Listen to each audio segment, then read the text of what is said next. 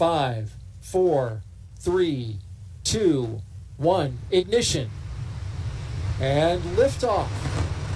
Liftoff of Falcon Heavy with Europa Clipper, unveiling the mysteries of an enormous ocean lurking beneath the icy crust of Jupiter's moon, Europa. Engine chamber pressures are nominal. See that the chamber pressures are nominal as we hear all 27 Merlin engines look great. Rocket beginning to roll.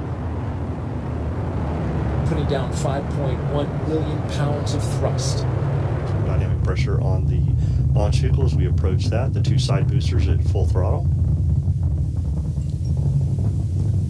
A beautiful shot there as our camera team.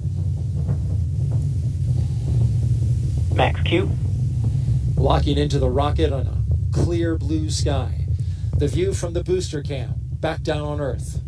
And there we heard the call for MaxQ. The vehicle is passing through maximum dynamic pressure.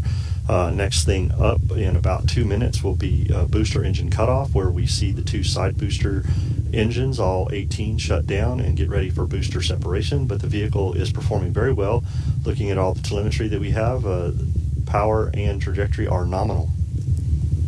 And stage separation from the center core. Getting ready for MVAC startup, SES-1.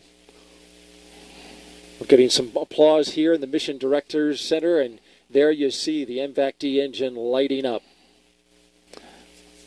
Next thing up in about 10 seconds will be fairing separation. NYPY FTS has saved.